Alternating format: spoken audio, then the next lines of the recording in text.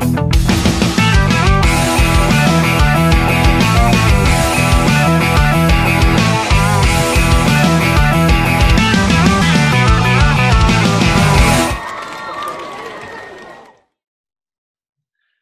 everyone, welcome back to Hot Seat. I'm Omid Moghaddas from Tehran, and once again I'm so happy to be with you all from this educational platform. And I'm super excited today because a dear friend and a master clinician from Brazil that I'm pretty sure all of you are familiar with him, Ricardo Kern, is here with us from Brazil. Hello Ricardo, welcome to Hot Seat, and thank you for accepting. Yeah, thank a lot. It's an honor and a pleasure to be here today, and especially with this audience.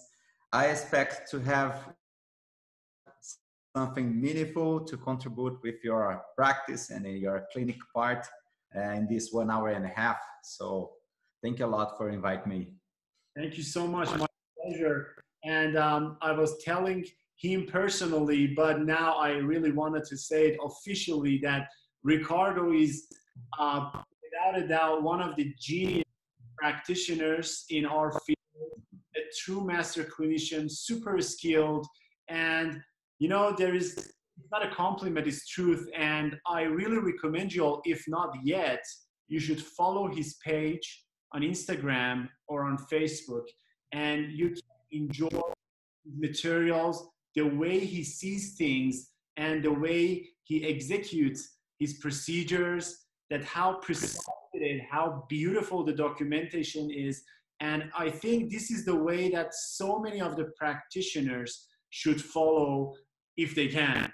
So I'm super excited to have this great practitioner with us, and I'm so blessed to call him a friend. So before we start, I would like to have Ricardo's CV for all of you, and then we straightly go to the presentation, and at the end we will have a good discussion on the topic. Dr. Kern graduated from the University Federal do Paraná, one of the most prestigious universities in Brazil, obtained a postgraduate degree in periodontology in 2003 and a master's degree in oral rehabilitation from University Estadual de Ponta in 2007. I hope I pronounced them right.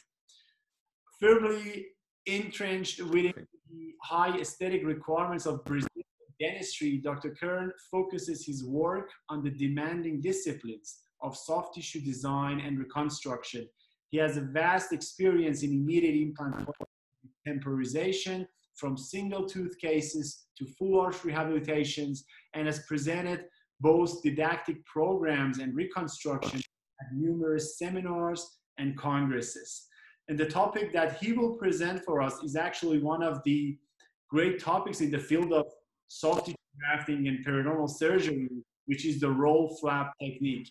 With that said, Ricardo, the platform is all yours, and we are super excited to hear your beautiful presentation.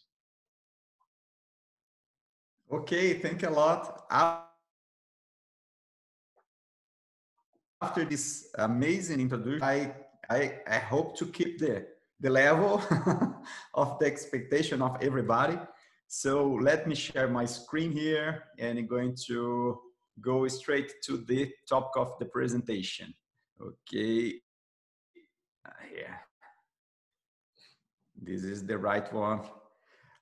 Okay, let me talk a little bit about the roll flap. I think most people, when they see the topic and we're going to understand a little bit what we are talking about, they expect that really a simple procedures with not so much to learn about. But don't get that wrong. I'm going to tell you a different way to see the roll flap, all the range of applications that you can take from these really simple procedures. You can really cover a great amount of situations in your daily basis implant cases. And you're going to understand how amazing is this procedure. So don't expect little, expect a lot of about these procedures, and I'm going to cover that in this 1 hour and something. Okay, what is about the roll flap? First, when we starting to do implant placement, what is the approach on the area that you're going to place your implant? Usually, a straight incision on the top of the crest, in the middle of the crest, and you're going to pull apart the buccal flap to the palatal flap, and you see a defect like this one here. And usually the places that you are fixed the implant on healed sides has more or less a little bit of deficiency on the soft tissue and the bone contour. On the traditional approach, we're going to move a little bit this flap to the buccal side when I going to put back the tooth or the heel abutment or the customized abutment. And you're going to see that with the traditional approach, you're going to increment the volume of the soft buccal side, but just a little bit. You're not going to recover exactly the original shape and the volume comparing at the time of the natural tooth was there. So they started to develop a technique that everybody calls roll flap, and they move this incision not on the top of the crest. They move this incision to the palatal side. But still, this incision was a straight incision from the distal margin of the premolar to the distal margin of the first molar, and they move all the tissue on the top of the crest to the buccal side. That's amazing in the point of view that you're going to compensate completely the volume on the buccal side, but you have some problems here. If you move all the tissue on the top of the crest, on the papilla area, you're going to have some exposition of the bone. It means that the tissue is going to heal by secondary intention there. Your papilla probably is not going to recover completely from the original height. And you're going to see that the maintenance of the papilla is going to be very, very important, because these procedures, when I'm looking on the occlusal point of view, we are just thinking about horizontal compensation of the volume. And these procedures indeed can compensate horizontal defect, but also a little bit in vertical compensation. You can bring this tissue more cornerly. But for that, you need to preserve the papilla in place and make a modification of the design of the incision from the original technique. And you're going to understand pretty well how to do and the whys of this technique. So what you're going to do? We're going to just remove the tissue exactly in the area that I'm going to replace by a healing abutment, a temporary or a customized abutment. On this occlusal view here, you see clearly the stamp of my healing abutment. So exactly this shape here that I'm going to bring my incision, and exactly this tissue that I'm going to move buccally. The incision, you are going to bring that from the sulcus of the mesial tooth.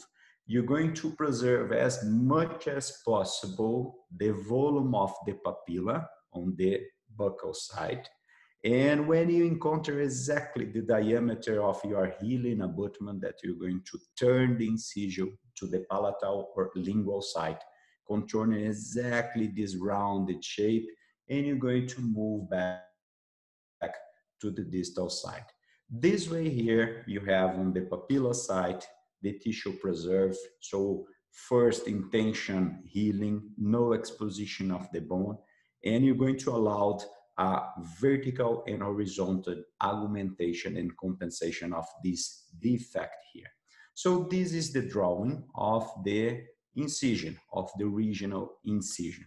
And we bring this incision from the sulcus of the proximal teeth. Why not doing a releasing incision in this kind of case? First, because you don't need to do a releasing incision. Second, a release incision is going to cut a lot the tissue, and maybe the post-op of the patient is not so good as bringing the incision to the sulcus. Third, when you do releasing incision, the compensation of the tissue is going to be or produce a edge from the area that you hold the tissue under to the side of your release incision. You're going to promote some scars on this area and some small defect that you're going to see exactly the place that you promote the release incision. So no release incision is needed. We bring this incision from the sulcus, and our mantra is from the sulcus, you're going to design this incision, preserving as much as possible the shoulders of the papilla to the buccal side, okay?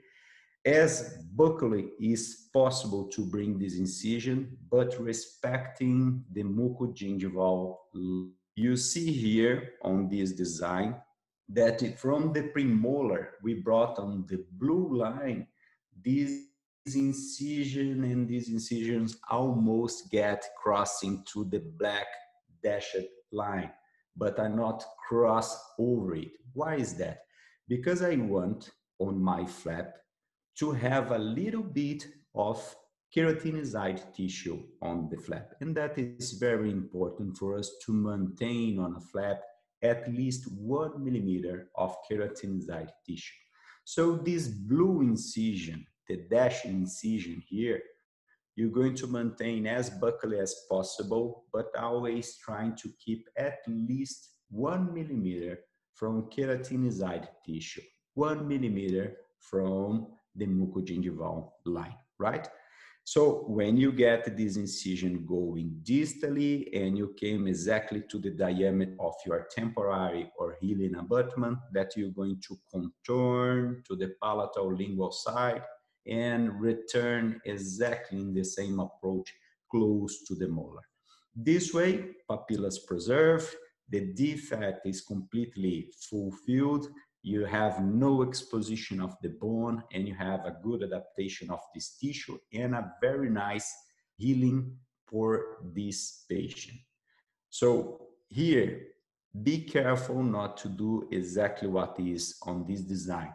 Sometimes we bring this incision to the middle of the crest to preserve the papilla. So there is not a good preservation of the shoulders of these papillas on the buccal side. And you're going to understand how important it is to have these papilla shoulders close to the buccal side.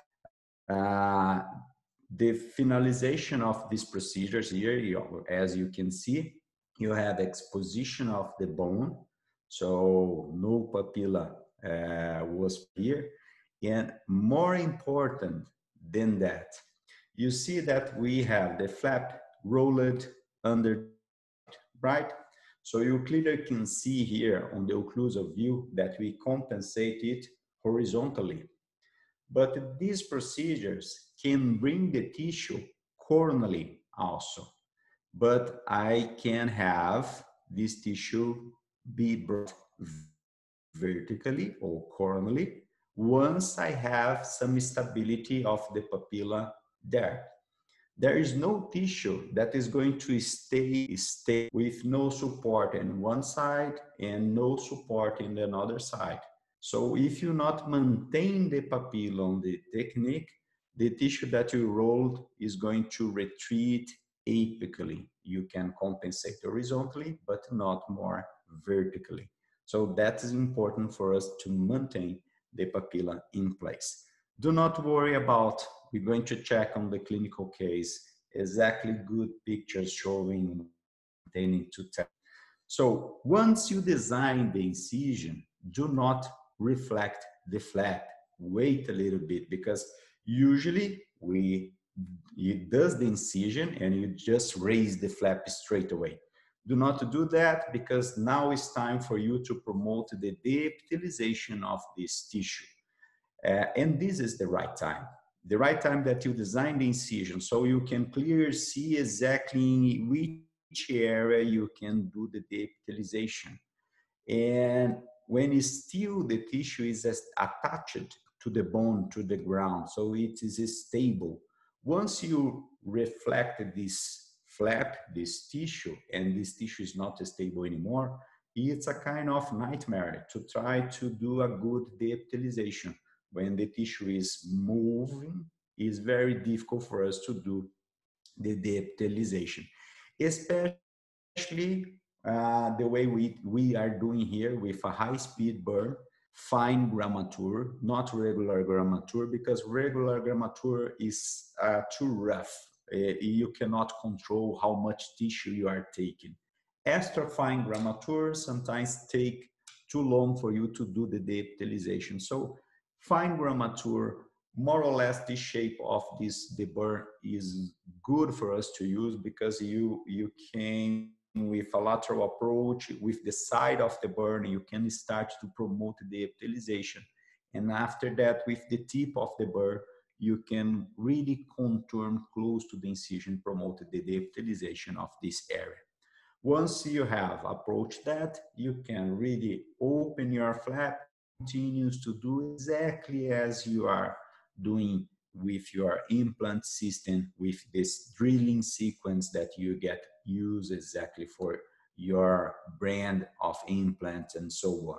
And after that, implant in place, healing abutment in place, what you're going to do now, we're going to get this excess of tissue and fold this under the buccal side. Pretty simple.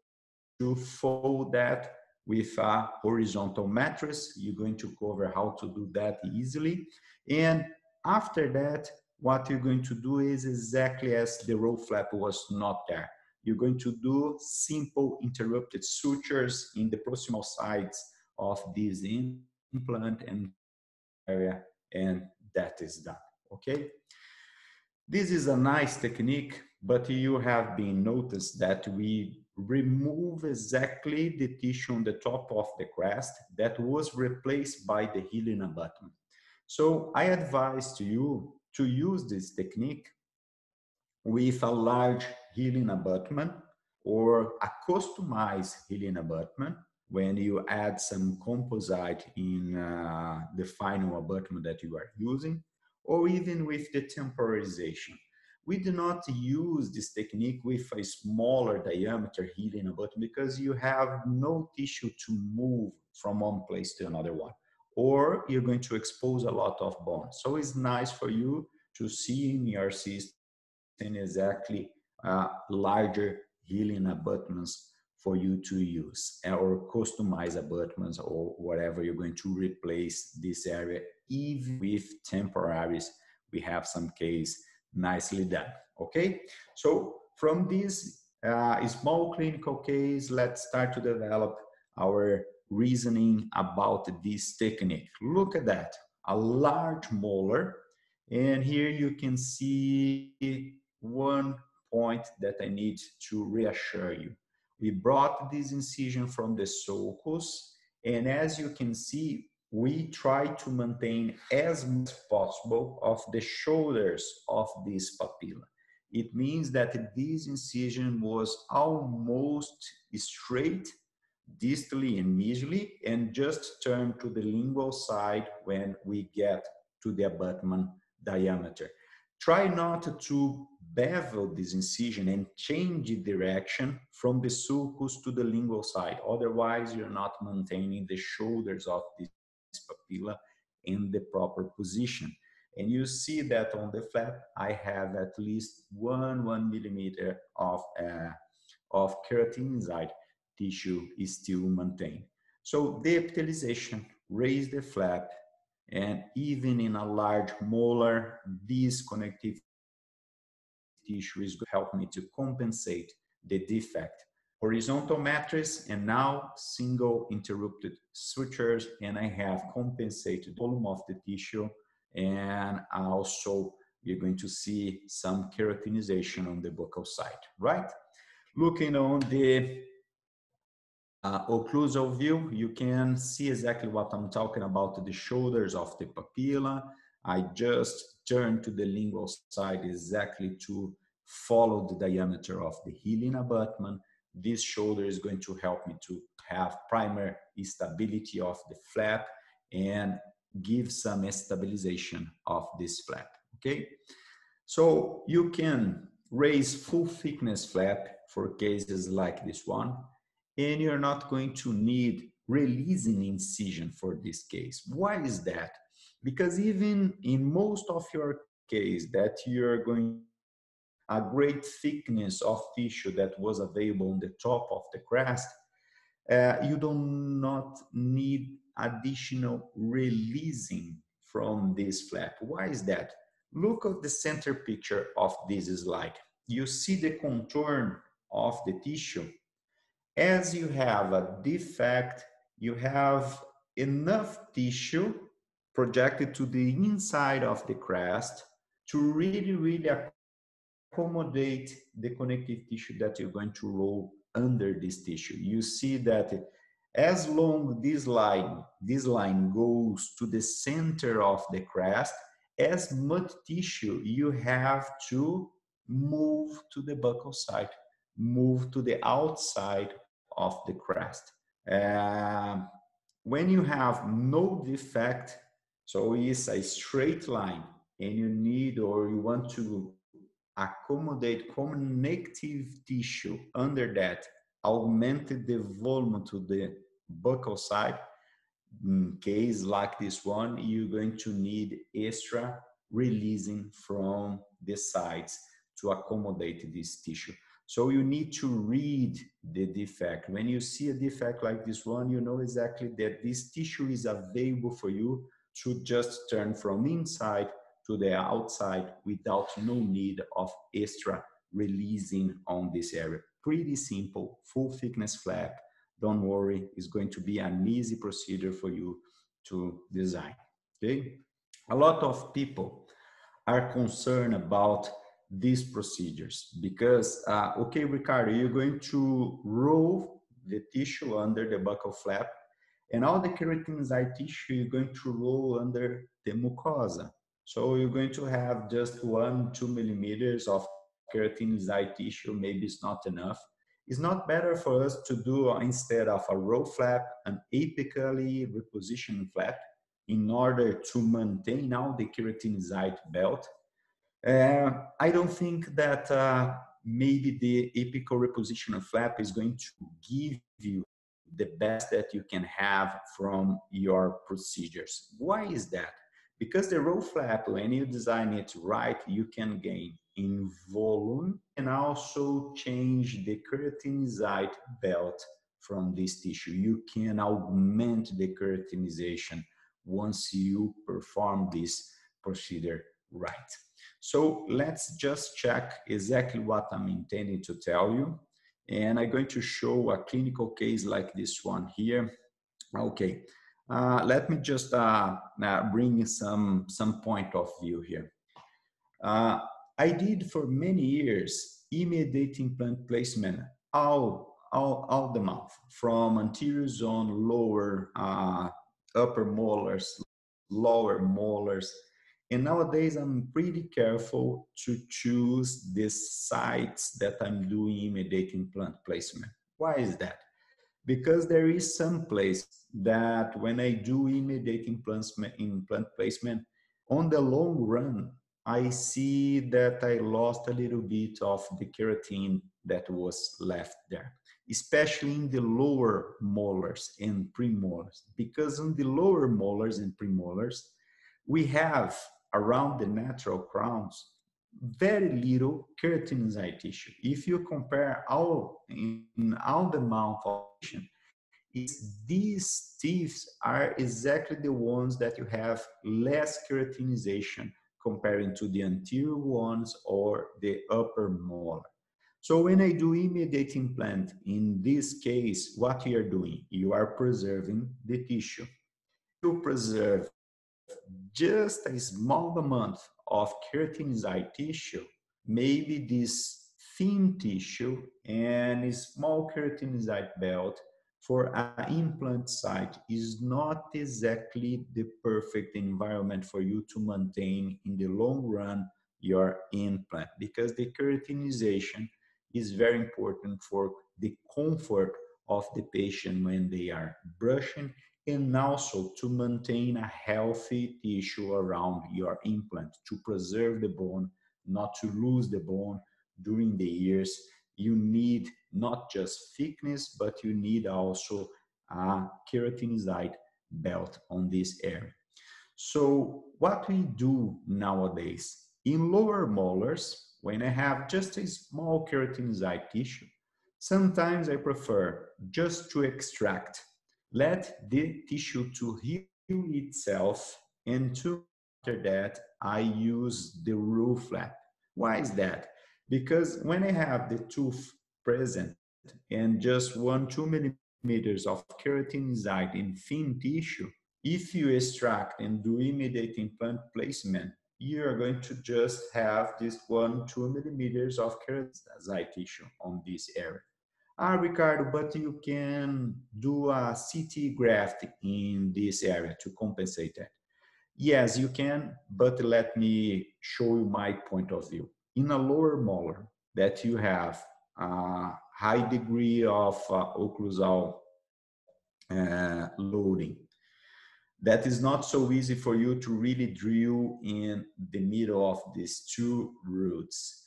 You have to deal with a lot of risk during this procedure. If I need to add for these procedures more one CT graft in this case, I think is too much for me to offer for this patient. And instead of that, if I just extract, even you do not need to use biomaterial, and wait for only 2 months, and you're going to re-enter this area, you can have all the keratinized tissue back on the top of the crest, and you can promote the roll flap. You're going to end up with more keratinized tissue than you need for a case like this one. So we simplify our risk, we diminish the risk and simplify all these procedures here. So cases that I had done many years ago, after I check it 10 years, 15 years, I have the implant preserved, that's okay, but there's no keratinized tissue. The little remodelations that I have during these 10 years move the small keratinized tissue that I had under this crown. So almost all the crown is contoured by mucosa, not keratinized tissue. So I do not use immediate implant placement in lower molars and premolars when I see thin phenotypes. In case like this one here, we apply immediate implant placement. Why is that? Because I have really a large keratinized belt with a thick phenotype. So you can really go with immediate implant placement, because what you have at the beginning is already enough for you to maintain during the years the perfect peri-implant tissue with good and thick phenotype. Okay, so you can really preserve, because I have at the starting point the ideal amount of volume I need. If I do not have the good amount of tissue, I'm going to extract and promote the roll flap after that. And that is exactly what I was talking about, that the roll flap can give you augmentation in the volume, but also promote keratinization. And you're going to see this case exactly as I'm going to talk to you. So incision from the sulcus, preserve as much the shoulders of the papilla without crossing the mucogingival line. And now I'm going to contour exactly the diameter of this healing abutment. And you see a very large defect. I have here maybe the mucogingival line almost going to the middle of the crest. I have here available for me to roll under the buccal flap 4 to 5 millimeters of tissue that had pristine keratinization on this top. Okay, it's not much, but baby is enough. So we raise the flap here, And now I'm going to roll this flap under the buccal flap. You are seeing something different here. You are seeing that we split this tissue, letting the periosteum still attached to the bone, okay? Hold this information that you're going to work with this information in just a little bit of pictures, okay? So now I let the periosteum here, you see my roll flap being turned under the buccal flap, and with a horizontal mattress and two single interrupted sutures, we close everything. What is the outcome of these procedures? If you check it out, you're going to ask that I let just maybe 2 millimeters of keratinized tissue. It's not much. I think around the implant is the minimum that you must to have of keratin around the implant. But you can agree that under the mucosa, I have the connective tissue that was rolled from the top of the crest. So let's see if this connective tissue under this mucosa can really maybe promote a differentiation of these cells and promote some keratinization of this process. 7 days, occlusal view, 21 days, 3 weeks. What is happening here? You see that the keratin layer is increasing. So from 2 millimeters, maybe now I'm going to close 4 millimeters, 4.5 millimeters. That is more than enough for me to preserve a nice tissue around this implant. So the roll flap has this ability not just to increment the volume, but to change the phenotype that you are working with. And you're going to work in some very important points of flap management for you to have this kind of results.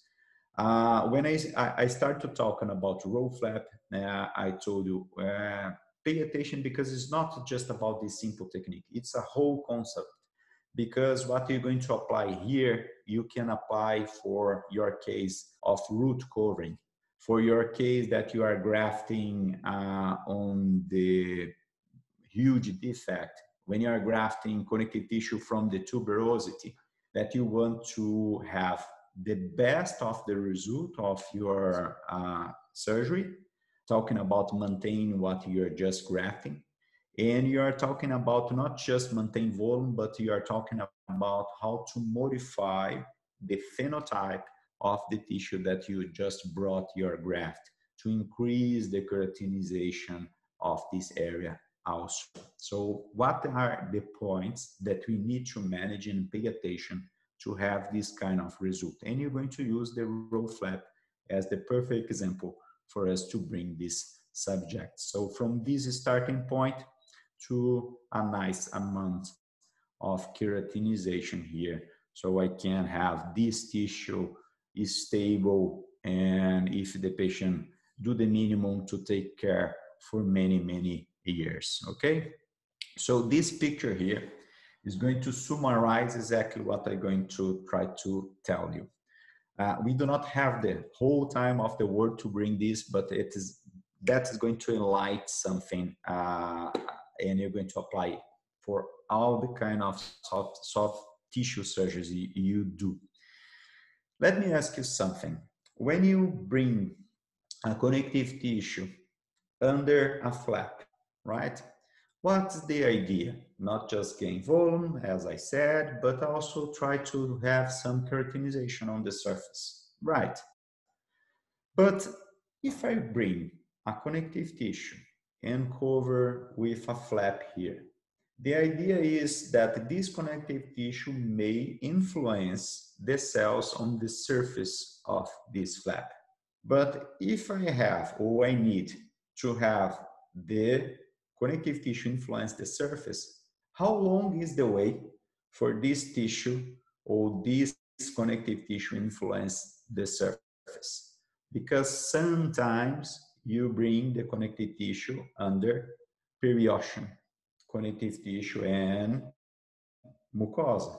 Sometimes you let the periosteum on the ground and you brought the connective tissue over the periosteum. Oh, that's right, because now I do not have the periosteum on the way. It means that my connective tissue is closer to the surface. Sometimes you bring a connective tissue, you let the periosteum on the ground, and you bring the flap. And when you bring the flap, you have, of course, a part of keratin on this flap, and another part of the flap is mucosa. Let me ask you something. What you have under the mucosa? Muscles. According to the way you manage the flap preparation, sometimes you have over your connective tissue, not just mucosa, but you have a layer of muscles over the connective tissue graft.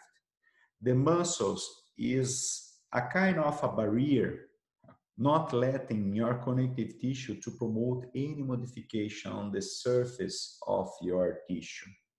And not just a mechanical barrier, because muscles moves a lot. And you know, not just about bone grafting, but soft tissue grafting also, that mechanical stability is way important for you to have the best result of your grafting.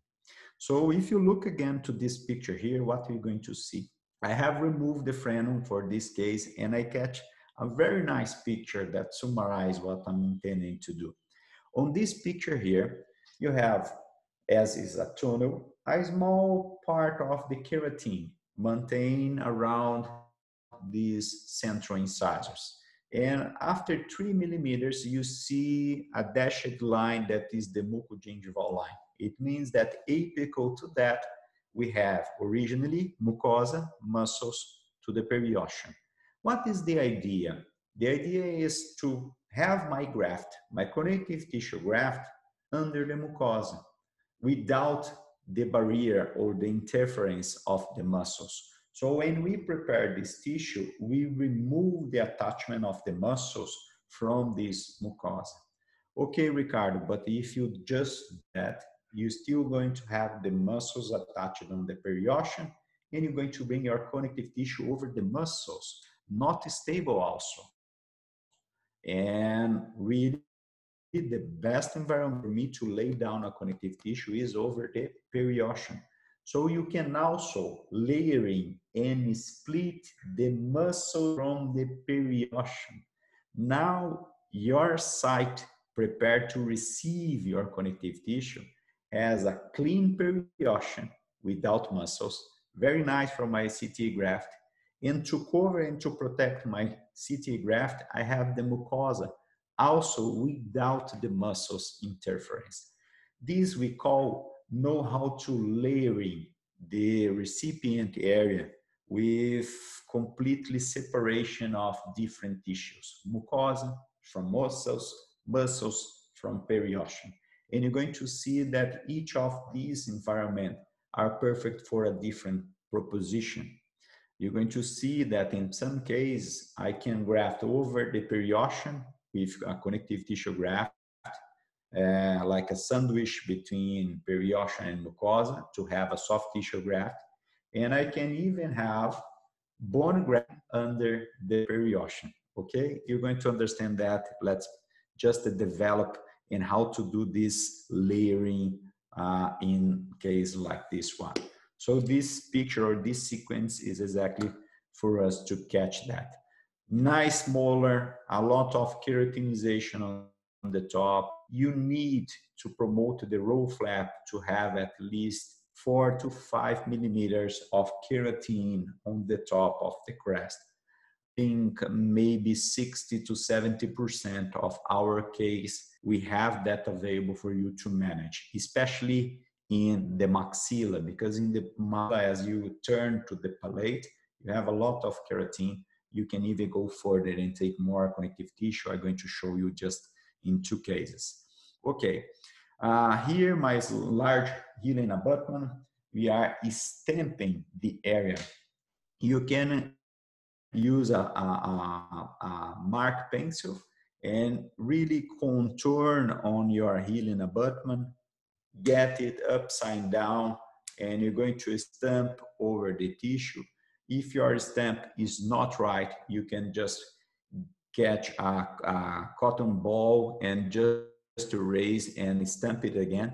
It is going to guide your incision, not just guide your incision, because after you raise your flap, you're going to realize that your incision is exactly a guide for you to drill in the center. So you're going to help you to position pretty well your implant also. So I have my stamp here, and from the sulcus, we're going to preserve as much as possible the papilla, and you're going to turn and return to the distal margin again, bringing this papilla as much as possible to the buccal side without cross over the mucogingival line.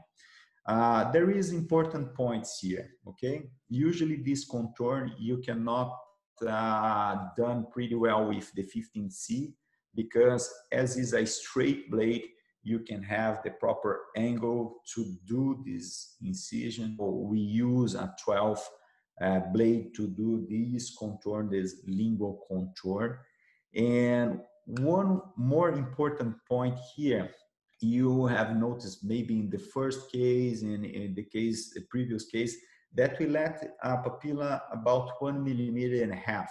Ricardo, you're going to have a necrosis of the papilla? Not at all, because the papilla, or all the tissue that contours a crown, they survive, or they are nourished by the periodontal ligament blood flow.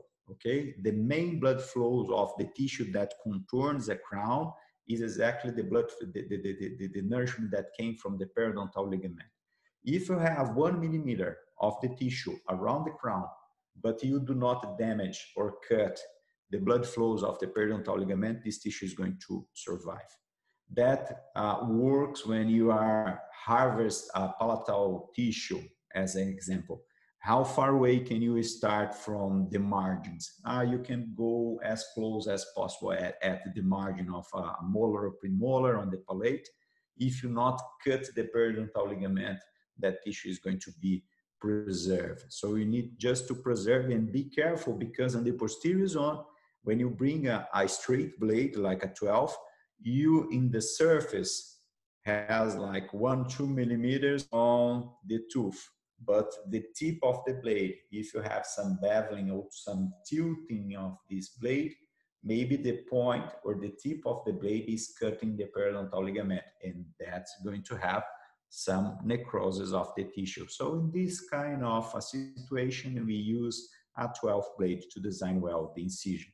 After that, the epithelialization, it's pretty fast. I think is the easiest way for us is to use a high-speed burr.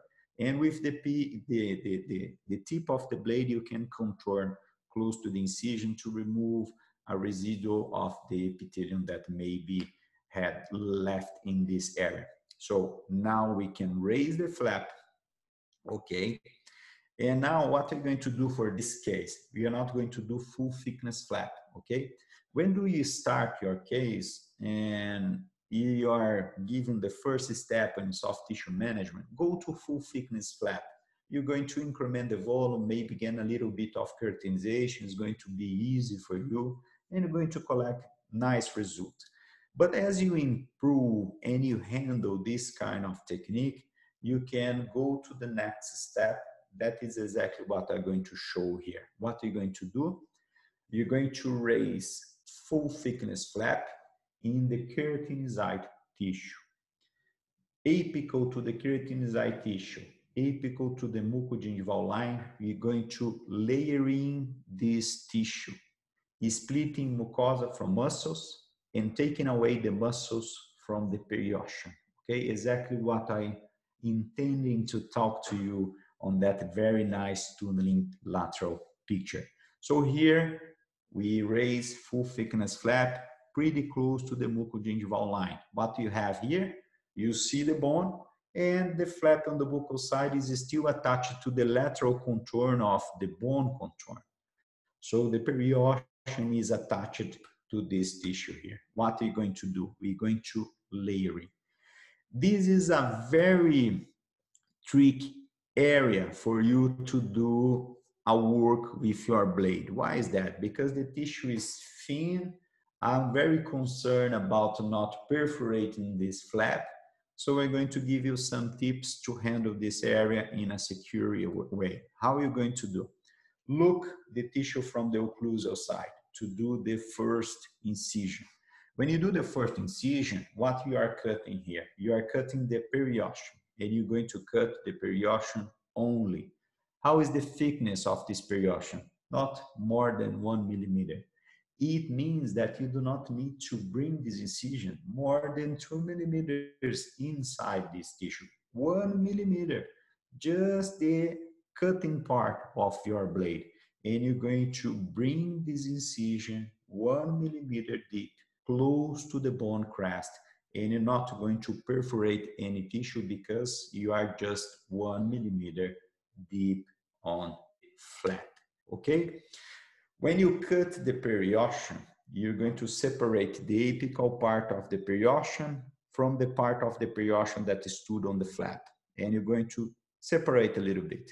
When you separate a little bit this, also the mucosa on the buccal side came 1 millimeter away from this periosteum on this area. Let me be sincere, if just 1 millimeter, the mucosa from this area, you already gain 1 millimeter of safe to do the second incision. This tissue sometimes has 2 millimeter thickness. If you augment 1 millimeter the distance from this area, you go 2 millimeters is a great amount of tissue for you to bring a second incision. Now you're going to bring 2 millimeter deeper than the first one. Okay, same direction. And after that, if you continue to go deeper with your blade, you're going to go in the muscles area. It means you can cut in the middle of the muscles, letting muscles on the mucosa and muscles on the over the periosteum. That's not good because you want to have your connective tissue graft over the periosteum, not over the muscles. And you want to cover your connective tissue with mucosa, not with the muscles. So what you're going to do? You're going first, take the muscles from the mucosa. It means that your incision is going to be close to the surface. And now you stop looking the tissue from the occlusal, and you're going to see the tissue from the side, exactly as you see here on this picture. Why is that? Because as you are running your blade close to the surface and deep on the tissue, if you try to look from occlusal, you're not going to see the tip of your blade working, and you can perforate this tissue. But if you look from the lateral view, you can see by translucency the presence and the work of your blade. And really, your blade is going to be pretty close to the surface, and you can cut and really detach the muscles from the mucosa. Don't worry about, because as this tissue, you have some elasticity on the mucosa, your blade can come close to the surface, and the elasticity of this tissue is not going to allow the blade to perforate the mucosa. You have some room to do this work. And as you're looking from the side, you can really see if your blade is close to the surface or too much the surface, or if you are deep on the muscles, and you can control this splitting, really detaching all the mucosa from the muscles. This is very nice, okay? So now you have no muscles on the mucosa. You're going to see that you're going to have a huge releasing of this tissue. You can apply that for many different techniques. For root covering, or else you're going to apply in your CT graft tunneling, or whatever, is exactly what we approach, this layering of this tissue. Okay, what you have now, the muscles is still attached to the periosteum. If you can, or if you want to improve more this area, you're going to take the muscles from the periosteum. Exactly as we prepare a periosteum to receive a free gingival graft, okay? You just cut close to the periosteum. And here, we just checking if I still have some muscles attached to the mucosa with a blunt instrument and going further and into mesial. And now I'm going to bring the mucosa, stretching the mucosa. My assistant is pulling it apart because you want to check exactly where the muscles attached to the periosteum. And now you're going to do a third incision that is close to the bone contour over this periosteum to taking away the muscles from this ground. Okay, so now we have a perfect environment to do your roll flap, or if it was the case, a CT graft or whatever, right? That's a nice point, and we're going to use that to the next case. This sequence of drilling from your case, not much news here. What I'm going to bring is something about the sutures. So you're going to see our occlusal view and a lateral view of the sutures here. And you're going to just talk about the sutures of the roll flap, right? So this is a horizontal matrix. A horizontal matrix is a suture that is going to cross the tissue folded from the surface to the inner layer of the tissue, and you're going to return a little more distally in the same horizontal level. Is in the same horizontal level is a horizontal matrix. And you do not need to tighten it much, but when you close your knot, your tissue is going to be ready for the interproximal sutures. Single interrupted sutures, you don't need anything fancy than that to really close this area.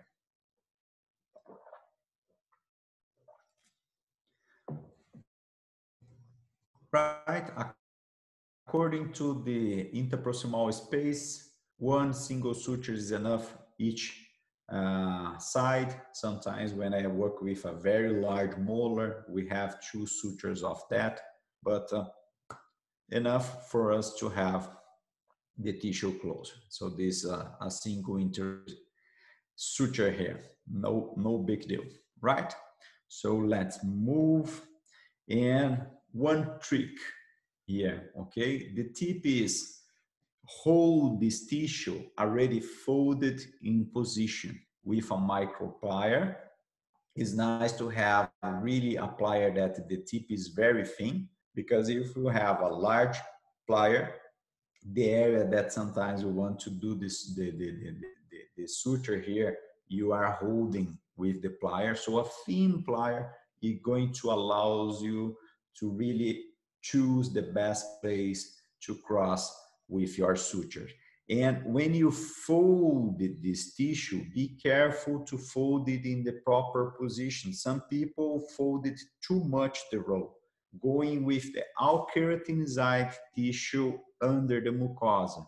It means that you're going to have, when you close the flap, mucosa all over your implant. And you need to let at least 1-2 millimeters of keratinized tissue exposed to the outside. So fold it and handle it in the proper position, and your sutures are going to cross in and out, holding in the position of the perfect relationship of keratinized exposed and amount of connective tissue hidden under this flap. And after that, single interrupted suture, okay? Look nice, the periosteum, preserve it there, and let it heal. And I have a nice result to send this patient back for the dentist that referred the case for me, okay? I'm going to make an invitation for you guys. I have a lot of different and clinical case on my page on Facebook. It's a page specific for soft tissue management, clinical cases. So all full protocol. We have sometimes 100 pictures step by step of the case. So my invitation for you to follow the page and access. There is many nice cases there. So we're going to be a pleasure to have you there. And if you want to send questions and maybe some questions about the case that you have been posted, you have a lot of information on that, right? So at this point, with the basic of the roll flap, We understand how to apply, how to design, how to layer in this technique, but when you have two implants, how is the modification? Is the same thing. What is our mantra? Bring the incision from the sulcus, observe as much as possible the papilla before doing the contour of this incision. If you have two implants to place, what are you supposed to have between two implants? Papilla. So you're going to design exactly the papilla between the two implants. And you're going to maintain the papilla as much as possible in the buccal contour without crossing the mucogingival line. Looking in the center of the picture, you're going to see that I still have 1 millimeter of keratinized tissue maintained on the flap. And these two rows is going to be enough to compensate all the defect that I have for a case like this one. All the rest is more the same, okay? The epithelialization, raise the flap. Here's a case that you are splitting the tissue to have more releasing of this area because it's really a thick connective tissue that was available for us on the top of the crest. So, and once again, the incision just go on the surface of the periosteum. After that, you're going to go 1 millimeter deeper. And after this second incision, we'll start to see the tissue from the lateral view exactly as we have been saw on the last case, right? So tissue is ready. Now the drilling sequence, two implant in place, and our horizontal mattress, one horizontal mattress each row part, okay? One horizontal mattress and second one. After that, single interrupted sutures and close everything. All the deficiency compensates, all the keratinization needed exactly return to the ideal state for this patient. One more modification, right, from this technique. Sometimes the volume that you need to rebuild is too much if you are just seeing the tissue that is on the top of the crest. And I'm going to show two different ways compensate this huge defect, okay? One is with additional connective tissue. Second one is with bone grafting. And the two ways are so nice for us to work. Look at the size of this defect. When you see this side from occlusal view is huge. I do not have probably enough connective tissue if I design just the row flap with the stamp of my healing abutment is not going to be enough to compensate all this defect. Look at the lateral view here. And almost do not see the turn of the tissue to the palatal side. So it really is a huge defect. Okay, remember that I start to talk to you in the beginning that you can compensate the tissue horizontally and you also can compensate vertically. And this is the case for us to realize that. How much I can bring this tissue coronally? You can bring this tissue coronally until the level of the papillas. If you see from the molar to the premolar, this level of the papilla is the maximum that you can bring this tissue coronally. If the papilla was a little more coronally, probably I can bring the flap more coronally. If you have no papilla and the papilla was way apically, you cannot bring this tissue more coronally. Why is that? Because the papilla is the mechanical support of your tissue. Without this mechanical support and also the nourishment, but mainly the mechanical support, the flap do not hold in place.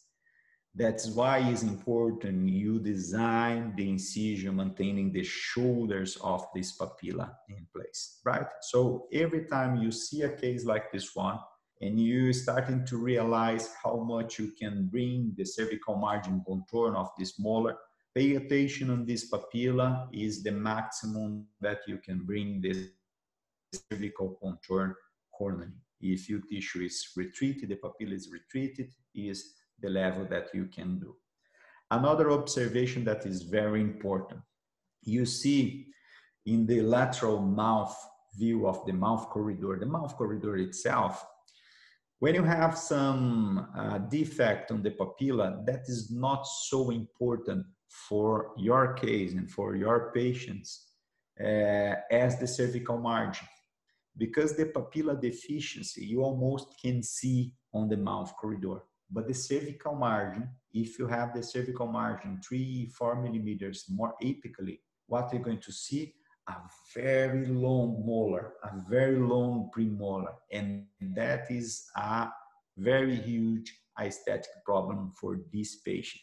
So this is a perfect technique for you to use in the posterior area, in the mouth corridor, because the roll flap is a technique that you preserve the papilla. You're not rebuilding this papilla. It means if you have defect of the papilla, does not matter. And you can really fix the cervical margin and bring this tissue. This is not a technique that we usually apply on the anterior zone. Why is that? Because on the anterior aesthetic zone, if I have a small defect on the papilla and I'm going to fix my implant and bring this a new crown, this small defect on the papilla sometimes is a problem for your patient. You have the black space here or the shadow of the absence of the papilla. So I just apply the roll flap on the aesthetic zone when I check from the beginning if the volume of the tissue on the papilla area is exactly the volume that I want to end up with my case. Because if I have defect on the papilla, the roll flap is not my choice. I'm going to use another technique that allows me to build up not just the cervical margin volume, but also the papilla site. It's another technique, not the roll flap, okay? So pay attention on the position of your papilla. If you have a small defect, you can apply that on the posterior zone. That is not going to be a problem for your case. And you're going to fix the cervical margin until exactly the level of the papilla, right? If you understand that, I think you're going to at least apply the technique for the right cases, because we can really do and design the technique pretty well, but if you're indicated the technique in the wrong situation, we already fail from the beginning. So this is a case that you can apply the technique, okay? Look at this time. Oh, Ricardo, look in the occlusal view is too little connective tissue. Remember, we can fix with bone or connective tissue. This case is connective tissue. So we can do what? Maybe take the tuberosity, maybe open the trapdoor on the palate and take more connective tissue, add with the roll flap and compensate this whole volume. That is right.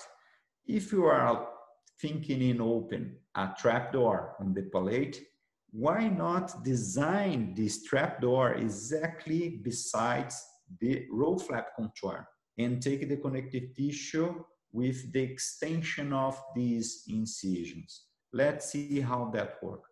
This is the area that I'm going to open my trapdoor, the split thickness area, the area that I'm going to open a window, a flap that under this split thickness area, look at occlusal view, we just split the palatal side of this tissue.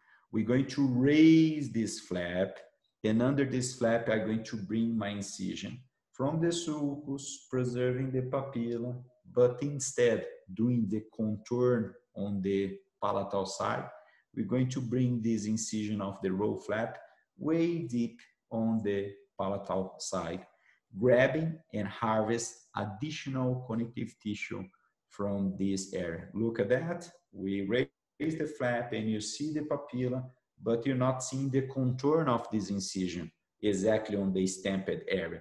This incision is going way to the palatal side. this additional connective tissue is pediculated. This is very good because there is some source of nourishment from the flap and we're going to use to really compensate out the volume that is needed, right? So this is step by step of my sinus lift procedures. We raise the sinus through the crest here, and okay, sinus done. And what we're going to talk about the row flap, okay, is here, sinus in place. Okay, return to the row flap. What we have, a very long flap, a very long row. What we can do, this extended connective tissue is going to allow me to give a long turn of the row, okay?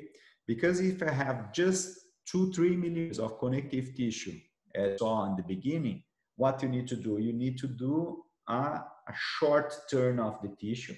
You're going to have some volume compensation, but you cannot bring this flap coronally.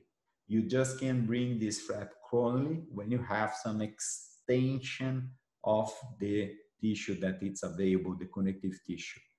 Design that, it means that you have a long turn instead of short turn.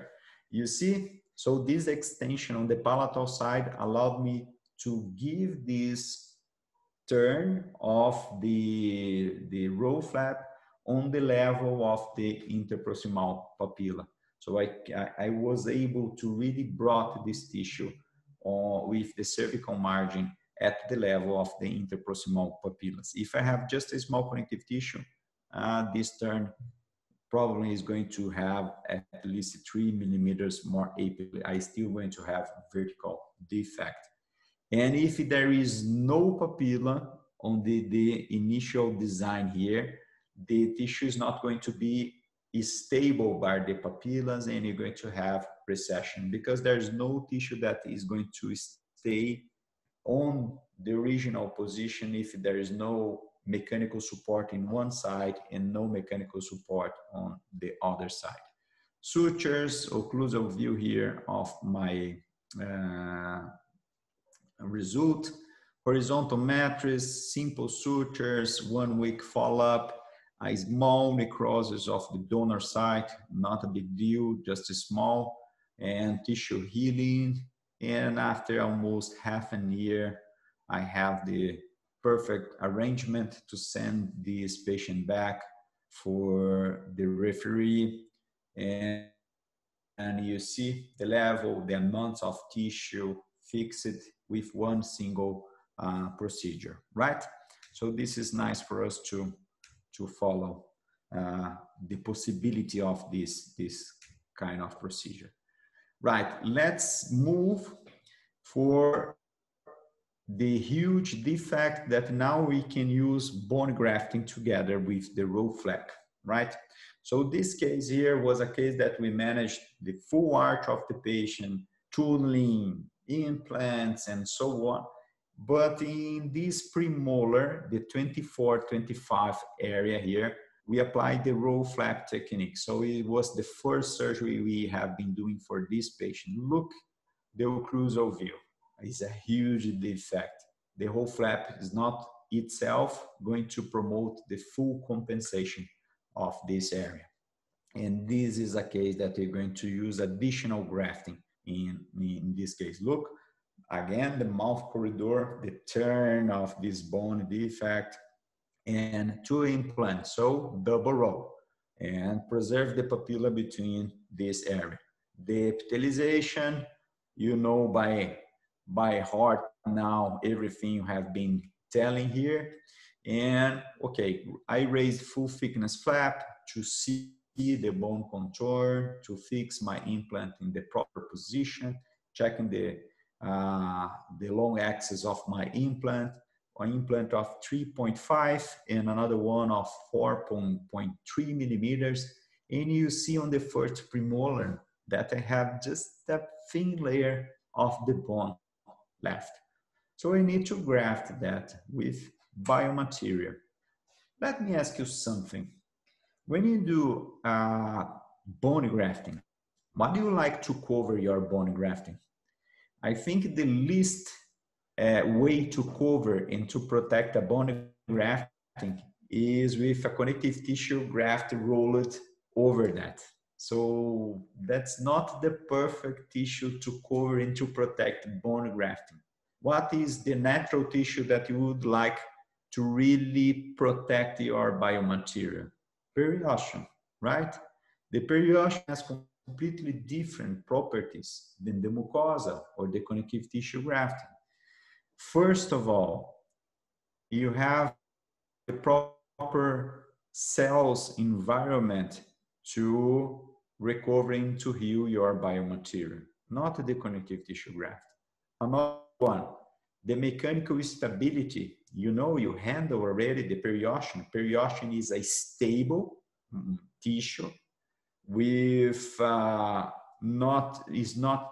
not have a lot of elasticity. It means when you suture the periosteum can be really tight with the sutures and maintain the biomaterial is stable on this area. With or without a collagen membrane, the periosteum is your tissue to cover the biomaterial. If you cover biomaterial with mucosa or CT graft is not stable, there's not the proper cells to heal the area, is not the right environment. So what are you going to do in this case? We're going to layering the tissue in different environments. I'm going to split the mucosa in the CT graft with the muscles, and I'm going to let the periosteum on the ground. And when I roll my connective tissue is going to stay on the surface of the periosteum. It means that under the periosteum, I can raise the periosteum and have periosteum and bone and grafting between this area. So all the technique is the same. Roll flap, deepitalization. And now let's separate and split each one of these tissue, periosteum from muscles and mucosa. So one single incision close to the surface, and after that you're going to go deeper, exactly as we have been discussing before. So now I have two different environments, one for connective tissue grafting and another one for hard material, bone grafting, biomaterial with bone that we collected from the drilling area. And this is the different environment. We mixed the biomaterial with the autologous bone collected from the drills, and we're going to accommodate this material under the periosteum. We can discuss about 1 hour the need to use a collagen membrane here or not.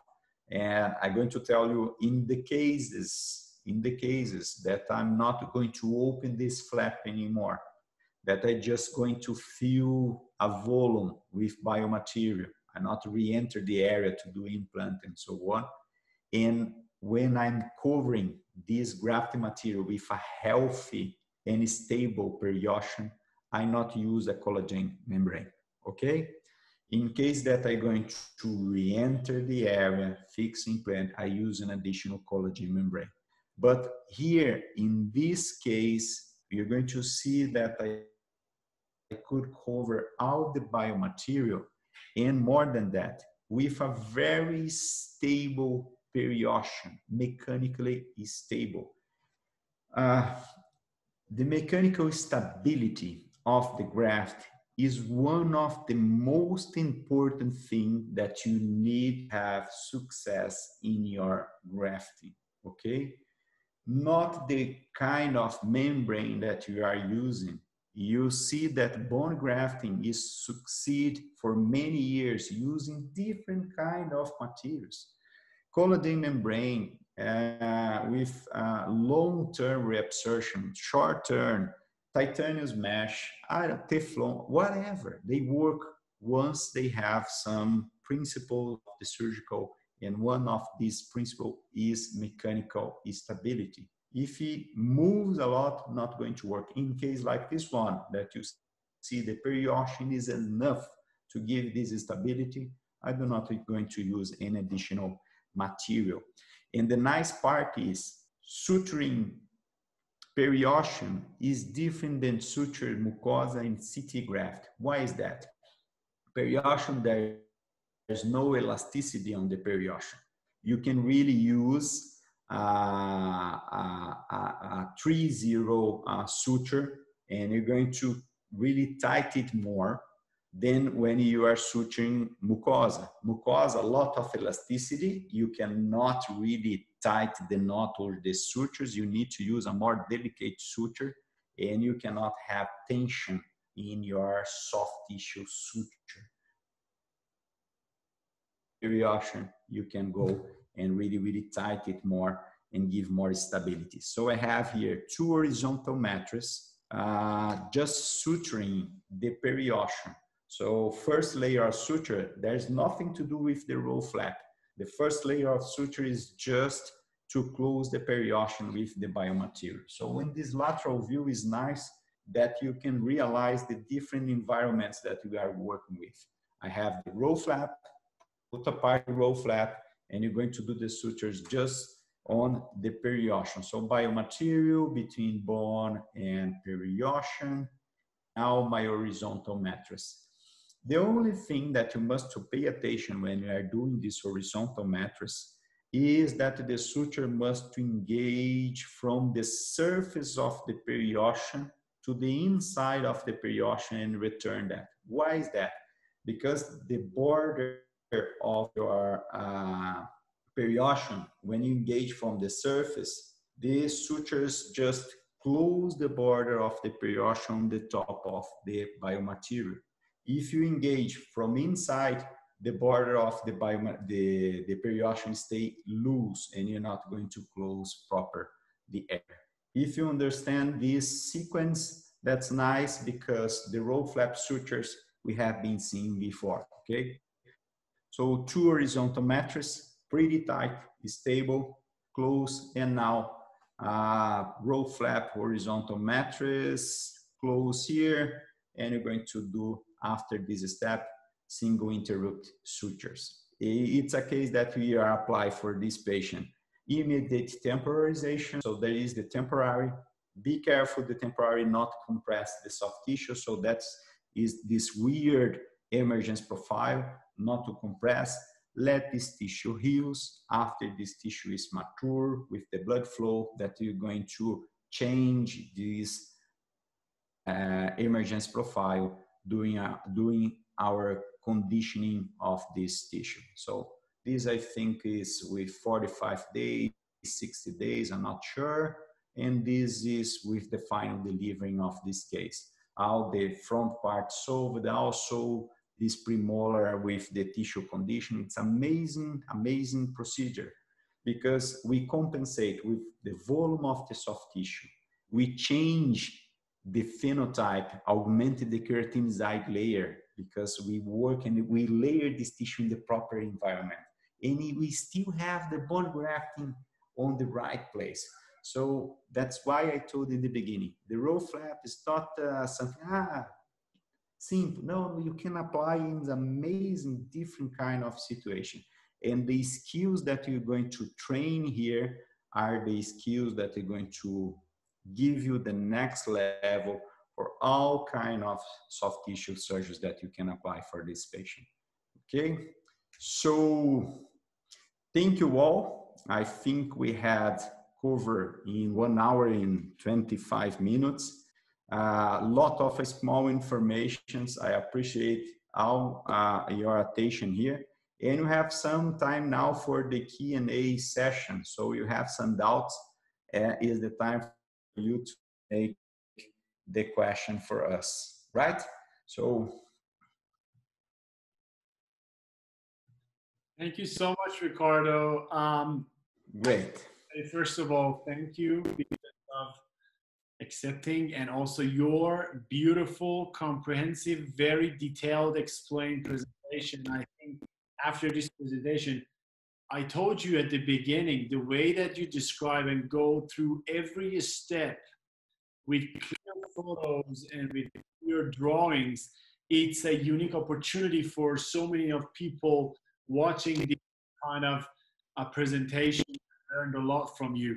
And me personally, it was a great update for me, and you showed that we can really think out of the box. And usually think that maybe this procedure is very limited to specific situations, but the way that you showed, we can expand the use of this procedure and go lots further, try to solve the deficiency with less procedures, because in the roll back technique, it's not really needed to go from other areas and harvest grafts and come back. And just with good design and execution, we can gain a great result for our patients. So first of all, thank you for that. And me personally have a question regarding the way that you described how you later release the flap. So you said that at first incision, we are going under the mucosa, and on the second incision, we are separating muscles from the periosteum. So my question is now this: what will happen to that inner, I mean, the intermediate space, which is the muscle? Should we cut it and bring it out, or just by going around it, it will stay there? Yeah, perfect. Just let it go, because this engagement of the muscles, when once free, problem this part of the muscles gladly is going to diminish, and the muscles fibers maybe is going to, how can I say that in English, is going to lose the mass, the volume of this area, not going to interfere in anything. And I already tried sometimes to cut the muscles inside to take it out, and I think I cause more damage and cause a bad post-op for the patient than try just to let it go. So there's not a big deal. You just detach them from both area, and that's it. Some people ask me also about this, when you split the muscles from the mucosa, you see the blade. So you are really in a very thin part of the flap, but the flap is not going to have any necrosis, because on the mucosa, the blood vessels stay really on the surface of the mucosa. You see your blade, and over your blade, you see a lot of blood vessels. Yeah. So you can really work with a thin flap here, and it's going to survive. What you cannot do is really work close to the surface on the keratinized part of your flap, because on the keratinized part of the flap, the blood vessels stay really inside the flap. If you let a thin work this keratinized area of the flap, that indeed you're going to cause a necrosis of this part of the flap. So in keratinized tissue, splitting is as close as to the periosteum when you do that. So you let the total amount of the tissue on this area. On the mucosa, you can work close to the surface. And that is amazing, because when you detach completely the muscles, you see the releasing of the flap. It's amazing. When you try to cover long root exposed and you do well this splitting, the tissue just came gently in passive way for you to suture. There's no pull, muscular pull on the healing. It's again changing. When you start to see this different and applying different techniques, it's amazing. I think it's a nice contribution for our techniques on soft tissue, knowing how to work on the different layers. And also, Ricardo, you talked about the role inside. So it was clear, but one thing is that because some practitioners, they have differences in the amount of degree of rolling it inside. So should we think about if we want to increase the height of the tissue for making a decision, or it just depends on the amount of epithelial region that we want to fold it inside? I don't know if my question was clear, but for example, if I want to roll it like, or if I want to roll it completely like this, you know, the amount of bending the tissue inside, folding the tissue inside, what should be that criteria for that decision? Because sometimes when the people want to tie the knots, they unintentionally bring the tissue to the apical. Okay. First, the amount of tissue that you are rolling under the flap, okay? Usually, I take this decision based on how often connective tissue, keratinized tissue I'm going to let on the surface, okay? I cannot hide in all the connective tissue under this area. I let 1 millimeter, 2 millimeters of connective tissue on keratinized tissue in this area. If you hold everything under and you let the mucosa, you know how is to suture just mucosa. Especially if you splitted everything mucosa from muscles, and 2 days after that, probably your sutures, it just is going to tear apart your tissue. So it's always better and more stable for us to have a suture in a flap on the keratinized area or on the periosteum. On this way, as we split the periosteum apart on the keratinized tissue. Well, this is the first thing. So once this is set and you really split and release apically, you can put this tissue here or here or there. You can bring it corally, no problem, because it's the same way when you are covering a root exposed. Once you relieve the tissue, you can bring it more corally or not, which is the perfect level until the level of the papillas. Because if you let it apically, you could be better on the cervical margin. If you bring it more corally, doesn't not work, because in some days this tissue is going to collapse, ended up on the level of the papilla. So usually you see the level of in the proximal papilla, bring it that, suture, and that's okay. And that the single interrupted suture is going to exactly bring the tissue on the proper level. So this is the way we balance and position the flap. Exactly. Explanation. And my last question regarding the want to do PBR at the same time. So I think the thing that you showed was something that we can say it was like a periosteal flap, if I'm right, and doing the grafting between the periosteum and the bone. So usually in what situation, I mean, in what amount of bone that you want to regenerate, you decide to go with this technique? Do you have any number, for example, for 2 millimeters of bone grafting? Will it work? Because we don't have enough ability to release the periosteum to cover. We only have an envelope to fill it with bone graft material. So in what extent we are able to increase the bone with this technique? Okay. That is a great question, but let me answer something. It's silly. It's very silly, but I think it's the best way for the people to understand. Okay? Let me do a C-shaped area.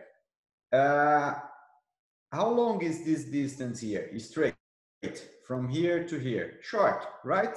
It's short. How is the distance from the C?